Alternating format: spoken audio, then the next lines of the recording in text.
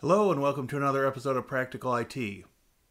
In this episode, we are going to pick up where we left off in the previous episode, and we're going to take our newly created VM, make a clone, and then start the install of Kolibri. Let's get started. We've got our Debian base VM right here. We're going to right click on that. And we're going to say clone. It's going to ask for the name of the clone, and we are going to call this Kolibri Debian. And say continue. Full clone of the current machine state. And shortly here we will have a new VM that we can start manipulating. Alright, so we're going to go ahead and power this on.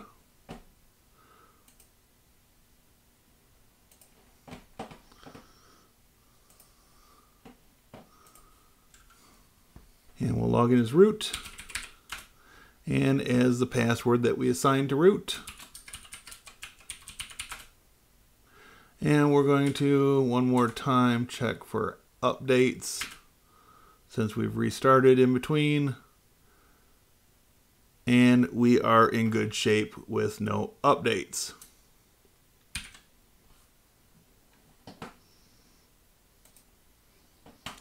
Okay, so the first thing we need to do here is find out what our IP address is. And we are on 74.166. So we're going to switch over to the terminal.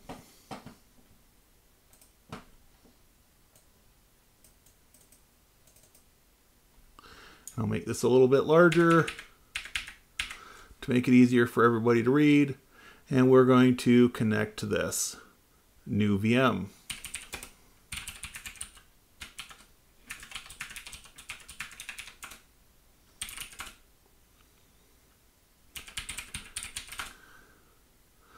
Okay, clear our screen, and the first thing that we need to do is switch to the super user, which is root, and we'll do su space dash,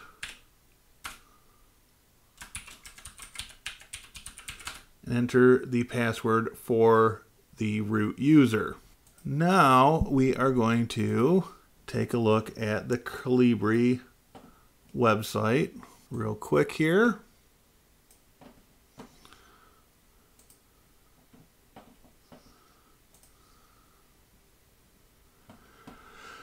And so Kolibri is at learningequality.org/Kolibri. And we've got all kinds of information. We can see the different sources or channels of information that runs on it, goes through all the overview type things, and we have download, and I've already done this, so I'm just going to bring up the instructions, and these would actually be the same instructions you would use if you were using an Ubuntu server. So we are going to go ahead, I'll take this off screen, and we'll go ahead and get started with our install. So the first thing we need to do, since we are using Debian, it has a couple of extra steps that we're going to paste in. First we need dir manager, and we don't need the sudo or the git for that matter.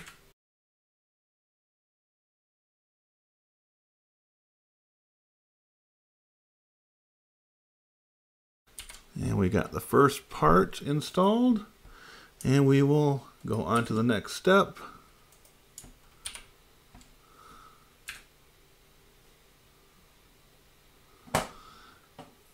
And not sure that worked the way it was supposed to.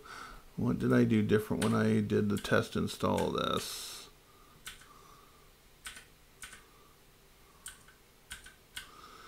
I did, let's see, don't need that part, and we don't need the trailing apostrophe. And then the next line here is adding the key.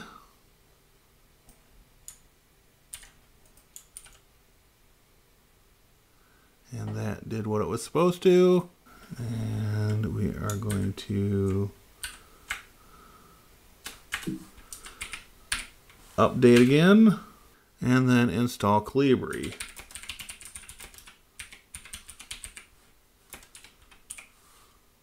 And once we have this installed, we will be good to go. This will automatically call the system service to start Kolibri when your system boots. Yes, we want to run it on system startup.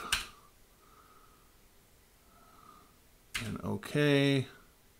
And I'm going to have my user as owner of the service.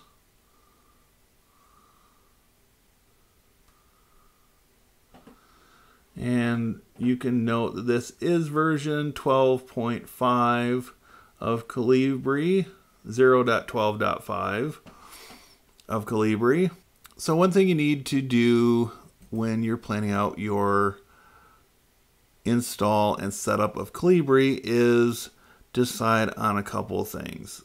As part of the setup, we'll see in a few moments, we're going to have to decide what type of facility we're using Kolibri for.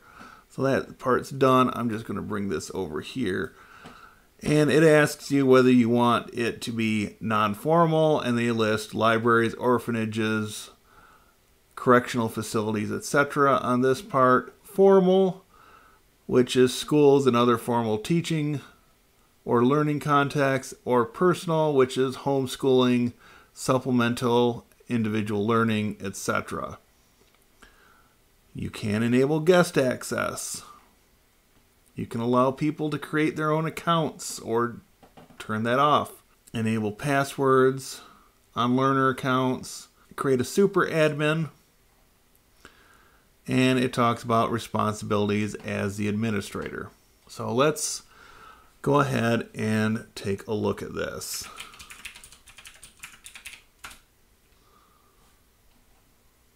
And we need port, I believe it's 8080. And here we are with the initial setup for Kolibri. So we'll say continue, and we're actually going to choose this time personal and select continue. Guest access, yes, we'll allow guests to access that. Continue. And allow anyone to create their own learner account, sure. Passwords on learner accounts, yes. And the super admin. Use my name.